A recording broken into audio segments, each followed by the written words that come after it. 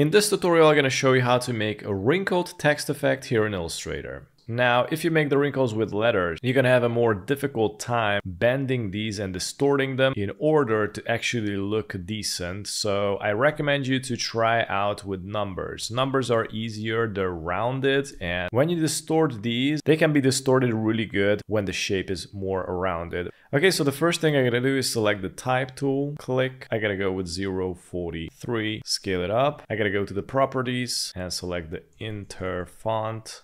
I'm gonna go with black, right click, create outline. And as you can see on the number 4, the shapes are separated. It's made out of multiple shapes. So I gotta go to the properties and click on unite at the pathfinder. And now let's go to the effects, 3D materials. Let's go down to 3D classics.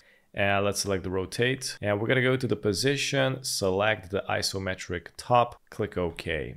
Let's go to the object, expand appearance, and it created this bounding box here. So I gotta right click, on group, right click, release clipping mask. So basically you can remove this bounding box, so press on delete, and we're left with the text. So this text is gonna be black, and we're gonna need another text on the top, which we're gonna distort. So this is gonna be the shadow. So I'm gonna press Ctrl C and then Ctrl F. Or you can go to edit, paste in front. It is gonna create another copy on the top, and I'm gonna recolor it.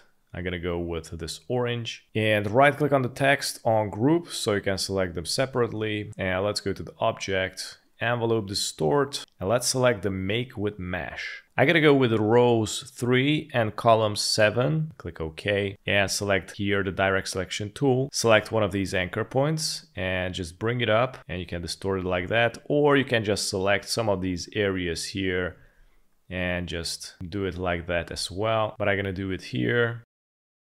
You're gonna need to be really careful because it's going to distort it a lot. So I recommend you to just select one of the anchor points at a time and just distort it like that so you can go more in details and see what happens.